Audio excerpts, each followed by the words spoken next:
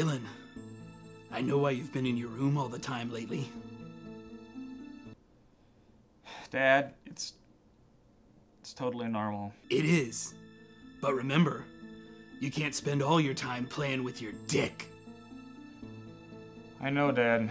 And if you wake up someday when you're 32 years old and you wonder what the hell happened, remember, your dick can't be your best friend. Dad, that never happens to anyone. It does. I know from experience. My best friend Dick used to play with me all the time. Then he started playing with his dick. And he stopped playing with me. I was so sad.